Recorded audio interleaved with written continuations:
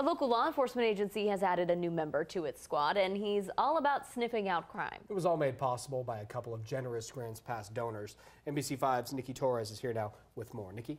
Craig, Grants Pass resident Nancy Diamicis passed away in 2015, but before her death, she and her husband decided to donate money to the Department of Public Safety. She said she loved dogs but hated drugs. With that formula in mind, she donated enough money for police to get K-9 match.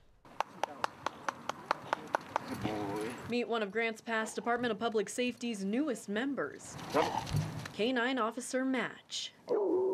Hey, say hi. Don't be fooled by his cute looks. This is a working dog, trained to sniff for the odor of methamphetamines, cocaine, and heroin. Match is a good independent searcher, a very, very smart dog, works a lot on his own, real good, and then I just kind of clean up what he's doing, areas he's missed. K-9 Match's handler, Officer George Gasperson, says his dog helps find things officers may miss on scene. He's a great tool. We're looking for narcotics, controlled substances that are illegal, and he'll show me right where they're at. Match is Grants Pass's first ever drug sniffing dog.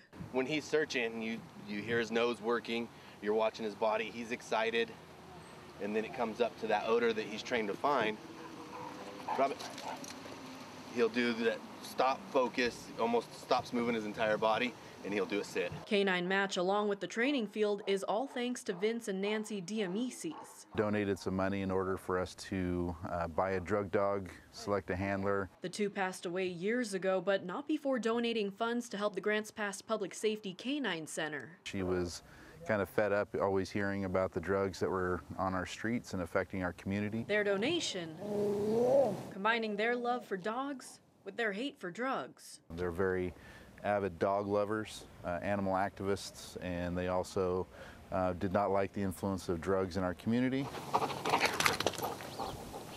Just last night, the Department of Public Safety says K-9 Match and his handler went on a deployment where he located a ½ ounce of heroin and 1.5 grams of cocaine during a traffic stop. That led police to find a stolen gun and $1,500 in cash and evidence of distribution of narcotics. Live in studio, Nikki Torres, NBC5 News.